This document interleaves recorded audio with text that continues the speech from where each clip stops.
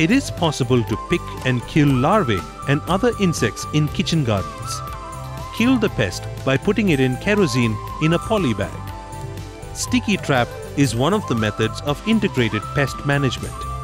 Paint metal plate or tin with yellow color and apply grease or castor oil on it. Put this yellow sticky trap in the field. White flies and aphids of brinjal, tomato and cotton are attracted to this trap. Insects get trapped on the sticky surface and die. Likewise, violet color attracts thrips and lice. Clean the trap once in 2 to 3 days and apply the sticky substance again. Adult insects get attracted to the lamp in dark hours. Fill water in an earthen vessel with wide mouth and put a little bit of kerosene. Keep the vessel below the bulb.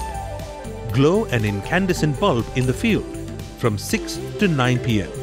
Insect attracted to the bulb die by falling into the water. Switch off the light by 9 p.m. Otherwise, some useful insects will also die.